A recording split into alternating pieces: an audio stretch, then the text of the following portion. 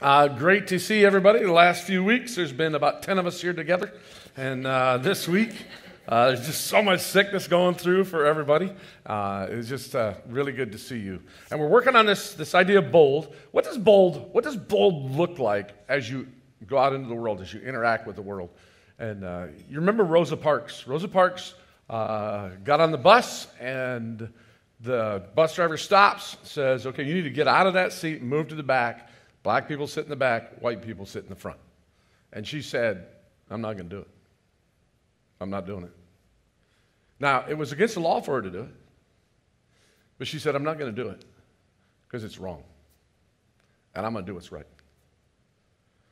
Boldness, godly, biblical boldness, rarely has anything to do with how you're going to impact somebody else and how you're going to get somebody else to do what you want them to do. It has everything to do with, are you going to do what's right? Even though others want to move you, others want to say, no, listen, we can have peace if you'll just change. We'll get along just great. We'll be really great together as long as you change. You've got to give up that position. You've got to say this. You've got to do that. And all throughout that period of time, many, many Americans said, no, we're not going to do that. That's wrong. I'm not going to do the wrong thing. I'm going to do the right thing. And so as we begin to work our way through boldness today, I want you to understand that's what it looks like to be bold. And for a believer, somebody who is following Christ, almost always, I'm going to say always, boldness comes down to, am I going to do what I know is right? Or am I going to bend? Am I going to compromise to kind of get along? And so I want to take a look at where boldness, again, where does it play out, right? So I need boldness in my heart. Boldness in my heart is where between you and God, you go, okay, I know what is right and I know what is wrong. It's called conviction.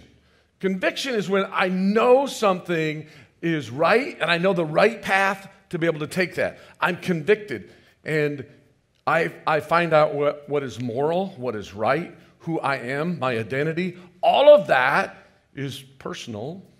It's in your heart. Secondly, you need boldness in relationships.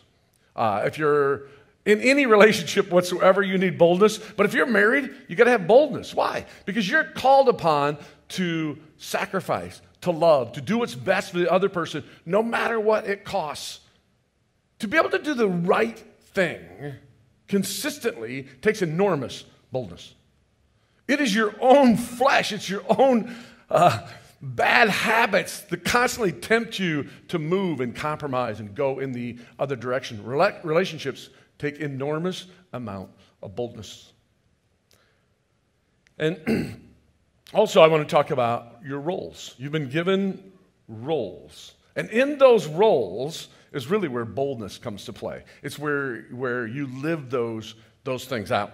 And so oftentimes when you've given a role, sometimes you choose the role. Sometimes you're like, yes, I accept that role. Sometimes you make a decision that puts you into the role, and God says, yeah, in this role, this is the responsibility you have. This is where you need to be able to be bold. And so there's the leader of my home.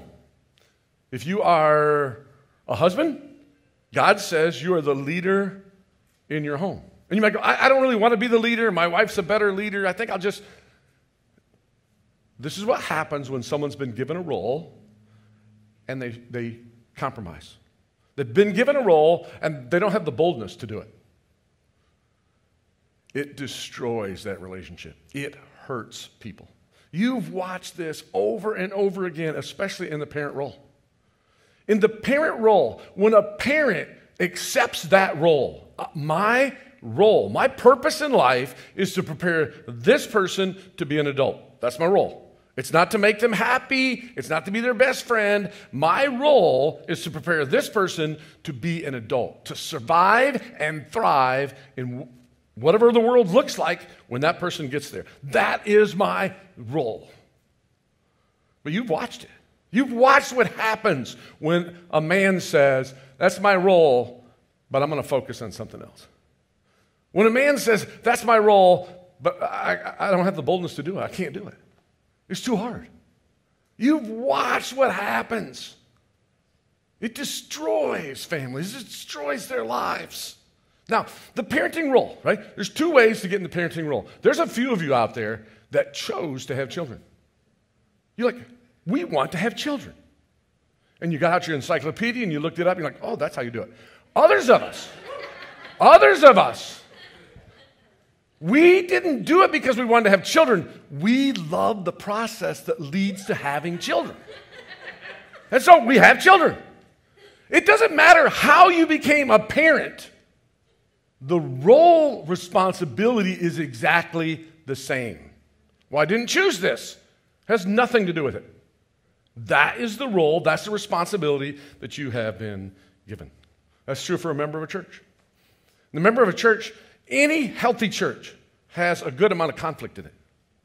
Any healthy church has this person who says, listen, I think we should apply God's truth this way. And I have this going on in my life. And this person's like, no. I think we should do it this way. And then we have temptation and sin and failure. It takes a lot of boldness to love each other and go, no. I know this is ugly and this hurts. But you belong to me and I belong to you. We're in this together. It takes boldness to be able to do that.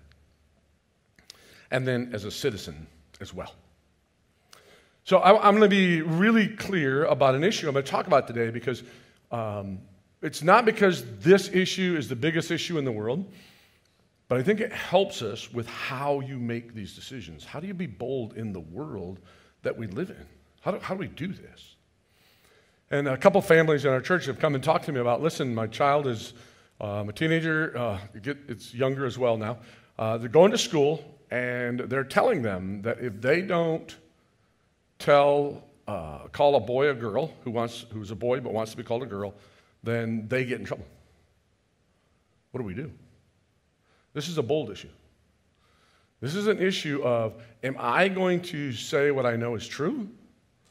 Or am I going to go, well, I know that's not true, but I'll go along with the lie to get along. That's what I'll do. How do you do that? How do we interact with that? So I want to give you a little illustration here in terms of how you make wise decisions. This is the foundation, or how you build boldness. What is at the root of your boldness? What is the root of your boldness? Where do you stand on? How do you make these kind of decisions? Where do you begin to make these kinds of decisions?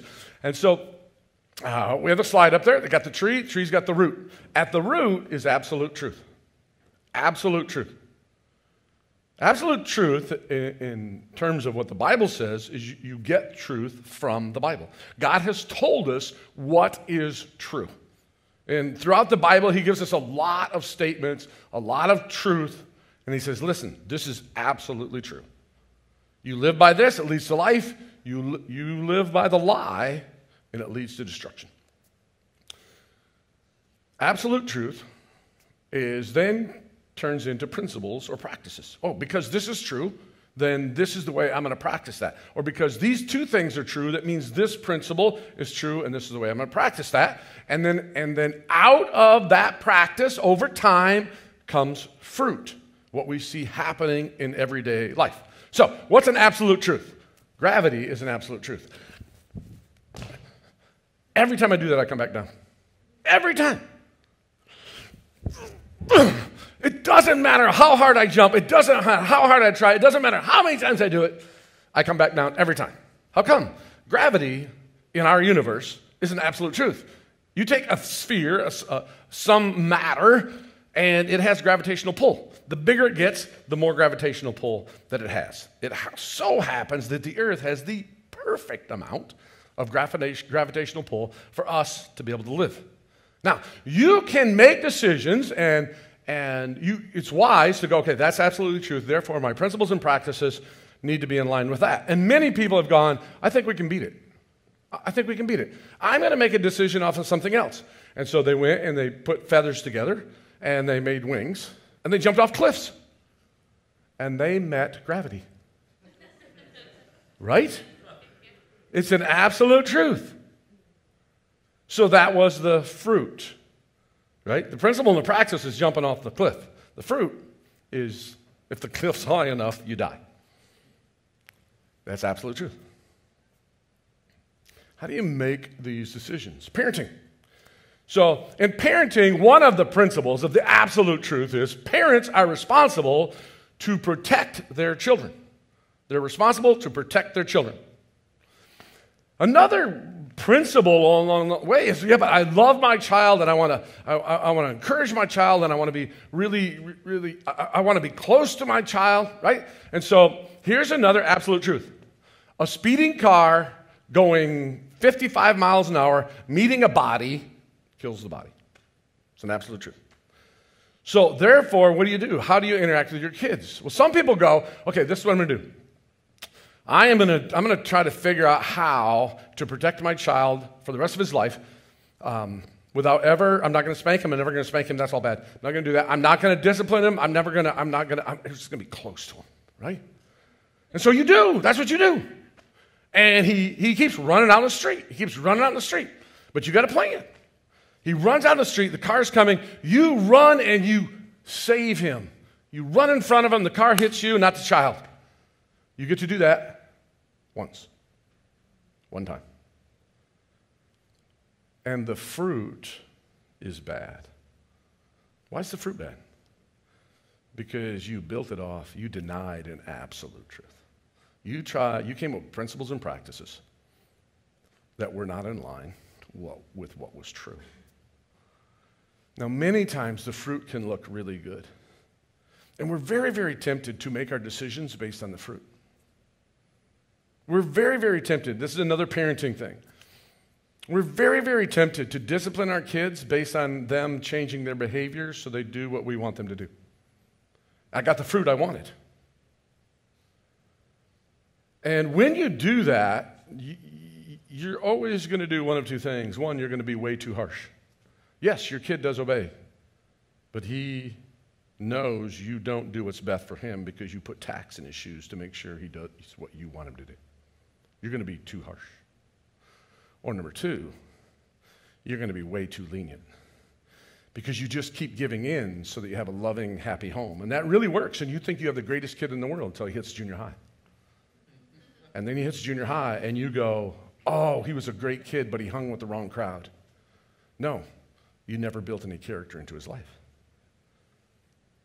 because you based it on the fruit. I'm getting the fruit I want, so it must be it's working. You're ignoring the absolute truth that's underneath it. That prepares us for Hebrews chapter 2. Hebrews chapter 2, a couple of you have interacted with me today or this week. And you're like, hey, I got out into Hebrews. I started reading it because we're working through it here in churches. It's hard. They're like, this is really, really hard. I want to encourage you. It is really hard. Like, it's really hard to directly read and go, like, what is he talking about? At least it was hard. It's hard for me. And so I'm guessing it's hard for you, along with the people that said that. A big part of that is because Hebrews is written to a Jewish audience that knows the Old Testament. And so a lot of Hebrews is him just quoting these passages from the Old Testament. And when he quotes them, he doesn't give context or anything. He just pulls his piece out of it and says, like it says this, and like it says this, and you walk you down through it. So it's hard to follow that. And the other piece is he doesn't say, this is what I'm trying to teach you, and therefore A, B, C, and D. Once I wrestled with it for a while, I go, oh yeah, he actually is doing that. But when I first read it, I didn't see it that way.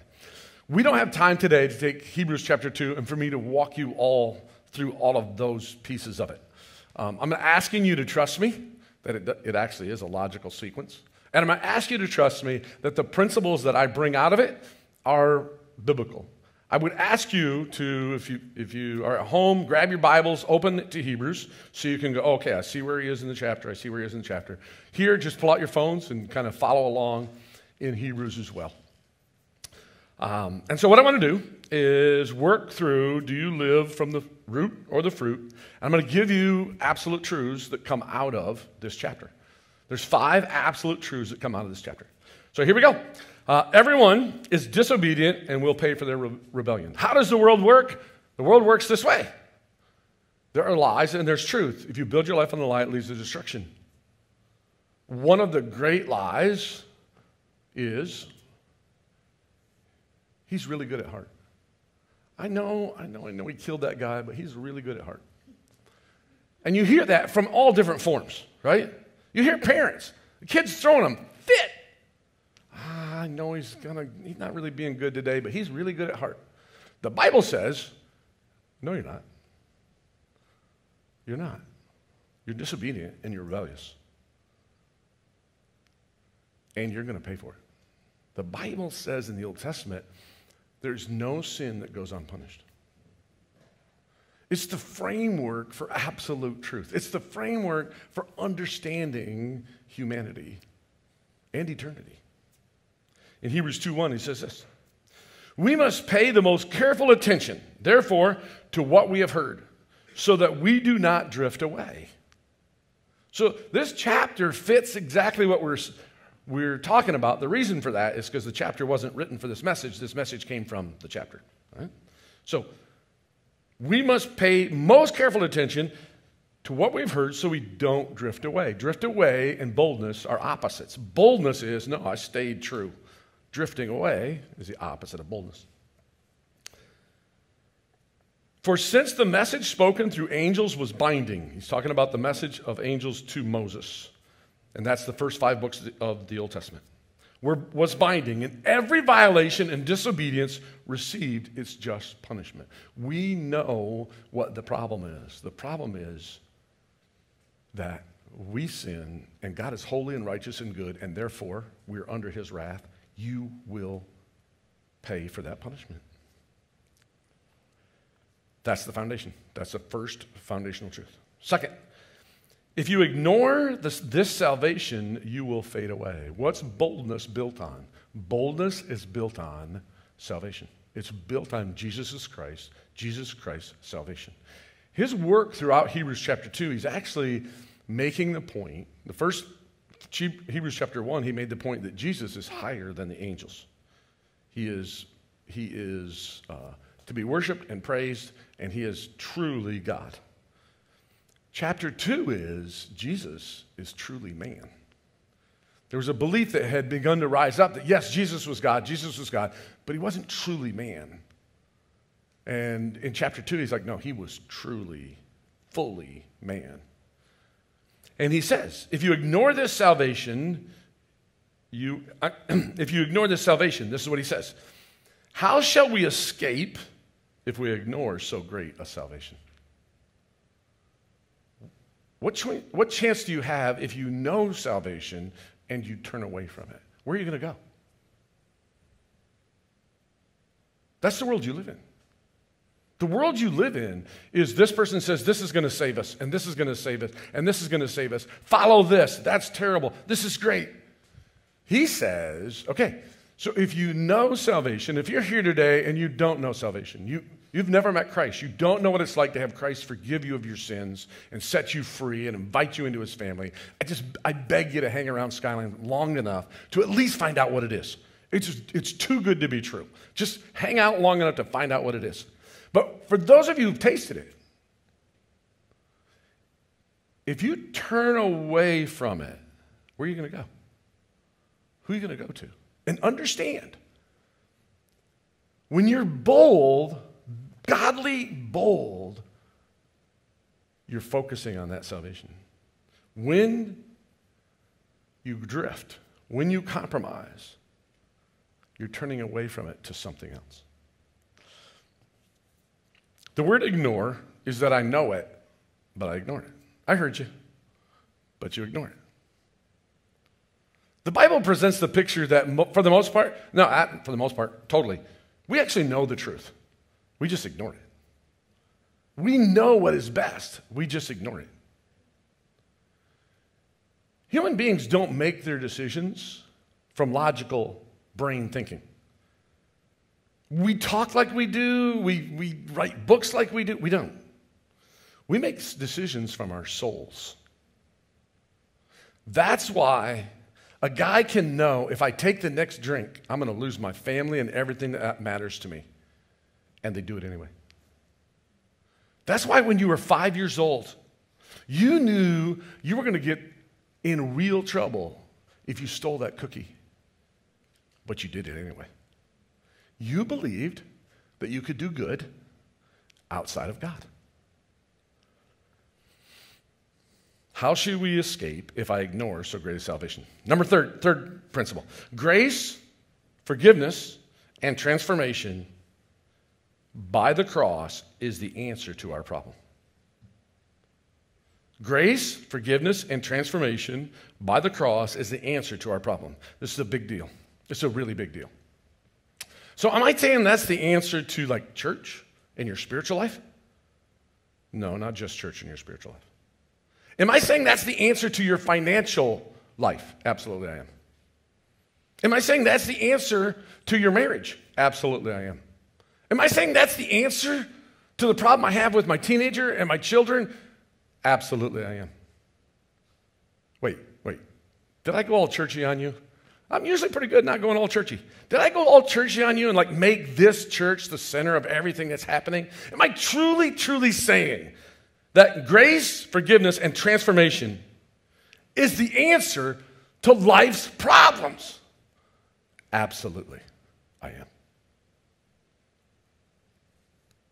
Hebrews 2:9 says, and before this passage, he says, it was good that Jesus is the captain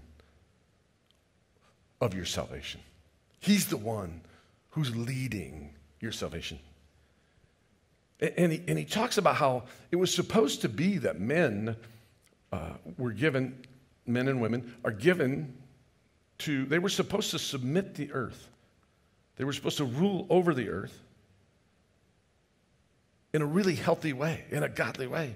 And they're like, but you don't see that. You don't see that. It looks like, actually, sometimes it looks like the earth overrules us, or we do it really poorly, right? He said, but what you do see is Jesus. You see, he says the world was broken. It's broken.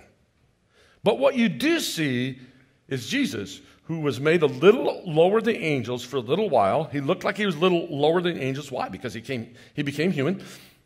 Now crowned with glory and honor because he suffered death. So that by the grace of God, he might taste death for everyone. Jesus has come before you, and he died for you so that you could have grace, which means you can't change yourself. Everyone needs grace. Mankind is declaring boldly over and over again, we can save ourselves. Do this. This is the way to do it. We are great. This is amazing. It's going to be incredible. Even now, we're going to make people live forever. And they can't save themselves. They need somebody else to save them. That's what grace is. The grace of God, that he might taste death for everyone, that you might have forgiveness. Jesus died in your place and offers you forgiveness and transformation to change you. You know what's great about heaven? Heaven is not great because I'm going to have what I want. Heaven is great because I'll actually be who I want to be. I'll never lie to you again. My hair will never stick up funny again. Right? I'll never, ever talk crossly or in a way that puts my wife down ever again. I will be so full of joy, and I will spread joy to you. And such amazing, and that's going to be true for you too. Transformation. That is the answer. Fourth, Jesus is not ashamed to call you brother and sister. This one, I want you to sit on this one. I want it to soak into your heart. Jesus is not ashamed to call you brother and sister. Now, we often think of boldness. I do. I often think of boldness when it first happens or somewhere along the way. I'm like, okay, this is about me. Can I be bold? Can I be strong? Can I do the right thing? It's not about me at all. It's about Jesus. Can I trust him? Is he really the absolute truth? Will he really produce the fruit he promised to produce if I trust him? It's about whether or not I'm proud of Jesus or I'm ashamed of him. Compromise is about whether or not, yeah, this is who I'm with. He's my brother. That's who I trust. Or do I need to leave him at the door so I can get along with you or the world? Hebrews 2:11 says this: both the one who makes people holy and those who are made holy are of the same family. So Jesus is not ashamed to call them brothers and sisters. He's the one who makes you holy. And the one he makes holy become the same family. Now, the background of this verse is about Jesus being fully human and that he's really, literally becomes our brother. He invites us into his family. And he says, I am not ashamed to call you my brother. I'm not ashamed to call you my sister. I'm not ashamed. You belong with me.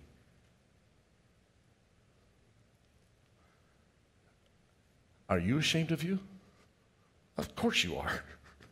You know you. None of us know you. I've said this a million times. I am so glad you cannot read my thoughts. I would be so embarrassed if you ever knew the crazy things I think.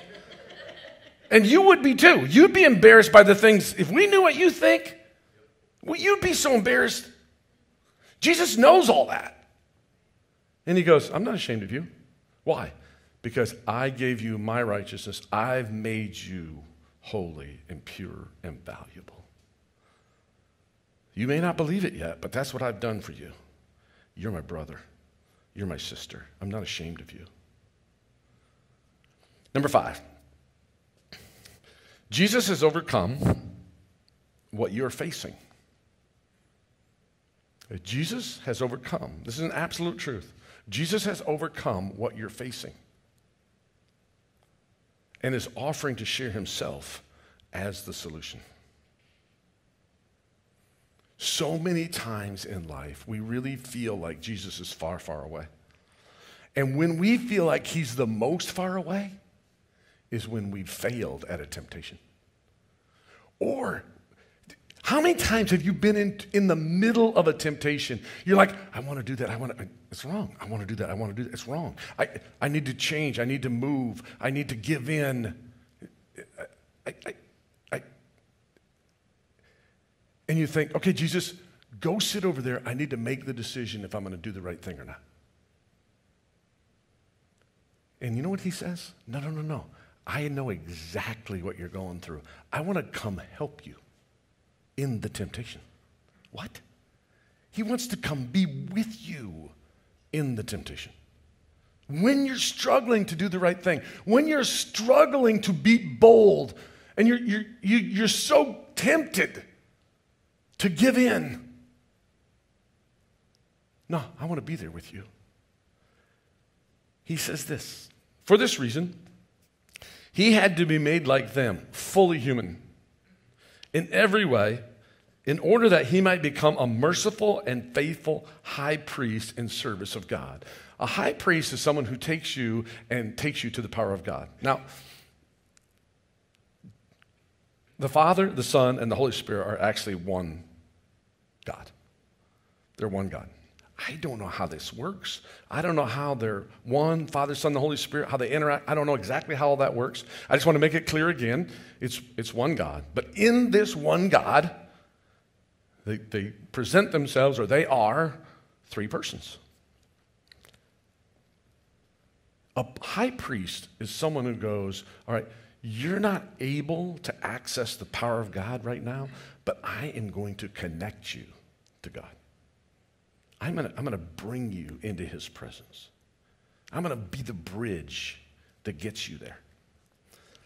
The reason why Jesus can be this person is because he is fully human. He's not foreign to you. He doesn't not understand you. He's fully human. So he can say, yeah, I'm here with you, and he's fully God. So he has every right to go into God's presence anytime, all the way, and put you together. service to God, and that he might make atonement for the sins of the people. The reason he can be this is because he's paid for all of your sin. That's not between you and God anymore if you've come to know him. Then he goes on to say this, because he himself suffered when he was tempted. Time out. You ever do this, okay, Jesus was tempted thing, and you hear the story of 40 days in the wilderness, and he's hungry, and he's tempted with all these things, and go, well, yeah, but he's Jesus. Like, he's God. He can't sin. How's that a temptation? I mean, it's academic. He was just sitting there going, man, I can't wait till these 40 days get done. Got to go through this. Not true. He suffered as a human. He suffered just like you did. You do. Can you imagine what it was like for him to be on the cross? He's being spit on. He's got that crown of thorns. He is being whipped. He's hanging from a cross. He has the power to get off at any moment. At any moment, he can go, I've had enough. But he suffered. He didn't compromise. He suffered for us. He says, because he himself suffered when he was tempted, he's able to help those who are being tempted. He's not distant. He's not far away. He is right there with you. He wants to walk through that temptation with you. He wants to give you the boldness you need in the moment. It's amazing. Those are the 5 principles, or 5 absolute truths from Hebrews. Now, how can a parent be boldly full of grace and truth?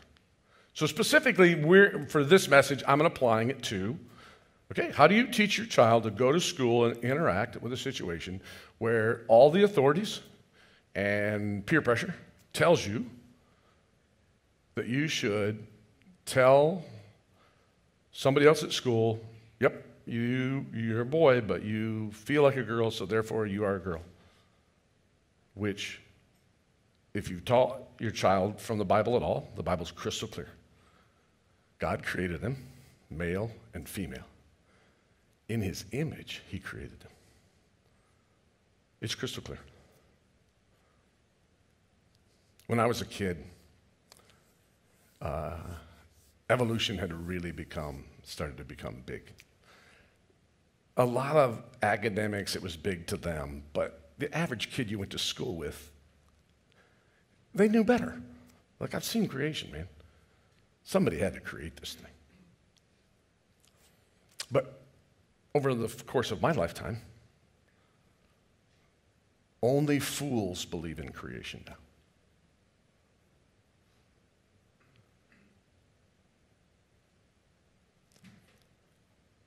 But the absolute truth that you were created by God in his image gives you value and meaning and purpose.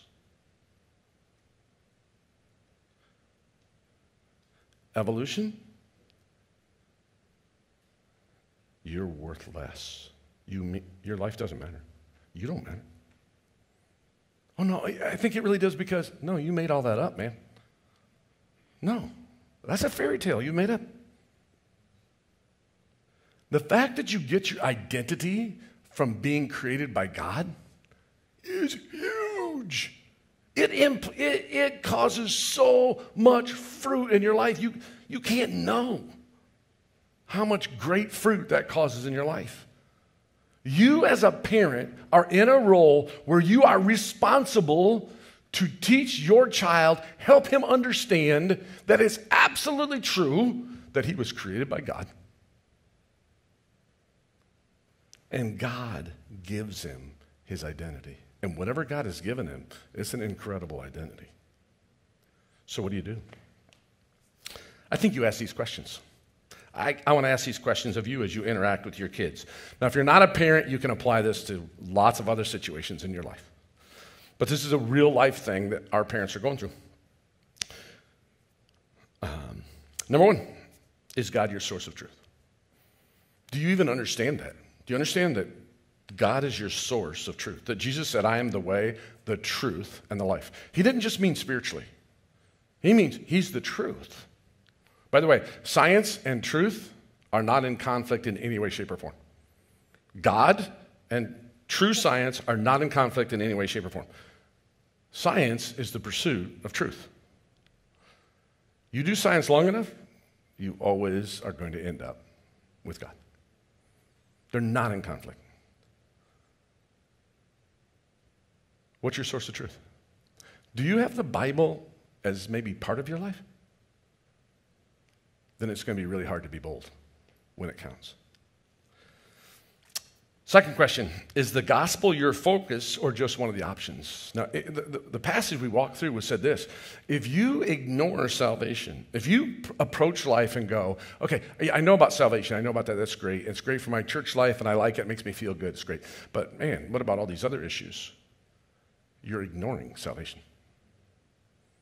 You don't understand, you're not approaching life that, listen, in life, it's very, very clear, men are broken and hurting, and that's why we have all this devastation in the world. And Jesus has come, and he's the answer. Is that the core? Do you understand that what kind of comes into number two? Or number three, do people need to be accepted, made to feel valuable? That's huge in our world. If you're my age or younger, which I think is all of us, you have been taught that the only problem with people is they weren't told how great they are. That when they were young, they were stifled, and you need to build their self-image. People need to think that they are beautiful and amazing and wonderful. And if you make them think that way, they'll act that way.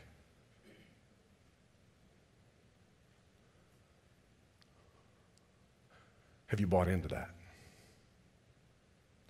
Or is it true that what people really need is grace and forgiveness and transformation? Mom and dad and teenagers, what you're being told is you need to agree with the lie that people believe, because if you won't agree with that lie, then you're hurting them and they will hurt themselves. Is that true? Or is it true that what they need to hear is, listen, I know you're hurting, but what Jesus has offered is this. Number one, you're not just an amoeba turned into a human. You've been created by God. And God loves you so much that even though you've lived in rebellion to him, and even though you've gone your own way, he paid for all that, and he is inviting you to eternal life and eternal meaning and eternal purpose. He wants to grab you and bring you into his arms. Mom and dad, which one are you using? Absolute truth or fruit to make the decision? Fruit says, well, based on the fruit, I need to treat them nice so they'll be nice. Now, anybody who's lived longer than 5 years knows that fruit it always spoils. Give a child everything he wants. He's a miserable person. Give a child the truth. Give him the truth, and he has a chance for joy. Next question. Are you ashamed to call Jesus your brother? This one hit me, man. This one really hit me. If I've ever done this, I take it back, I take it back, I take it back. But it's become popular for pastors to go, well, I know that's what the Bible says, and I'm sorry the Bible says that, and I wish I wouldn't have said it that way, and I wish it didn't say that. That's terrible. You know who wrote the Bible? Jesus. It is God the Father, God the Son, God the Holy Spirit. Every word in there. The original manuscripts, every word in there came from God. And when we do that, you know what we're doing? We're going, that's my brother, but I'm ashamed of him. No. No, you want to be bold? You want to teach your kids to be bold? God himself loves you and has done an amazing, a miraculous thing to become your brother. And he has put himself in the position where he says, I am not ashamed of you. When it comes time to be bold, when it comes to mind for me to be bold, for me, this one question, right? Am I ashamed of my brother? I am not ashamed of my brother. I have no right to ever be in his presence. How can I be ashamed of my brother? And lastly, are you trying to solve problems outside of Jesus? Are you having conversations with people and trying to figure things out and trying to solve problems outside of Jesus? Because if you are, you will always, always come up with a solution that hurts people. Pretty amazing stuff, huh? Pretty amazing.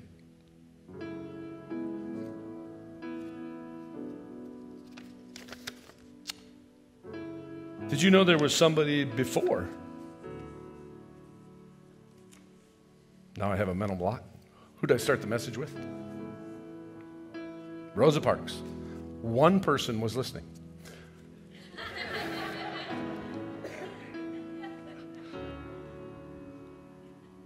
Did you know that there were many people before Rosa Parks? One of them was Claudette Coven. Claudette Coven was 15 years old. She was the high schooler that we're talking about today going to school. Her name was Claudette Coven. And in school, she'd been learning about Harriet Tubman. Harriet Tubman was an incredibly bold woman who knew Christ well. All these things we said is truth. That's what Harriet Tubman built her life on, and was willing to give her life to free slaves, to get them out of slavery. And Miss Coven she's 15 years old. She learned about it. She got on the bus. She says, I sat down. The bus driver came back and said, you got to move out here. And she said, I could just hear Harriet Tubman going, stay there. Don't bend. Be bold. Stay there. I put in the bold part. She didn't actually say that. All right. Stay there. She got arrested. She got falsely accused of fighting with the police.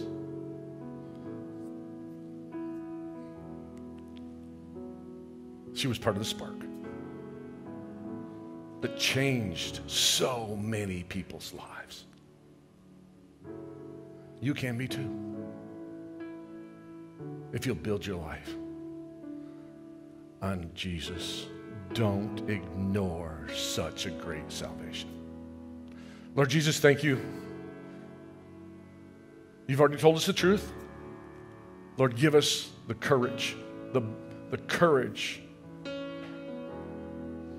to be bold, to do what is right, regardless of what it's going to cost us. In your name we pray. Amen.